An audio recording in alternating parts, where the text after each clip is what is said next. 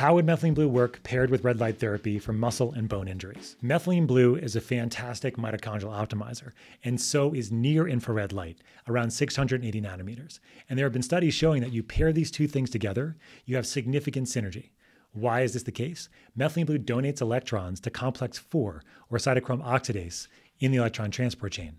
Red light therapy, or near infrared, 680 nanometers, also donates photonic electrons directly to the electron transport chain at the same complex, complex 4. So they synergize together, helping you make more energy. If your energy stores are higher, if you're making more energy, you're going to be able to heal tissue better as well. When you have an injury, that tissue is inflamed. It has a hard time making as much energy. So methylene blue comes in and helps with the energy production side and also helps with the detoxification side as well. And so red light therapy in combination is going to help synergize and help you make more energy in totality. So for muscle, for bone, for any kind of injury, methylene blue may be helpful in combination with near-infrared light as a way to synergize and enhance energy production and detoxification.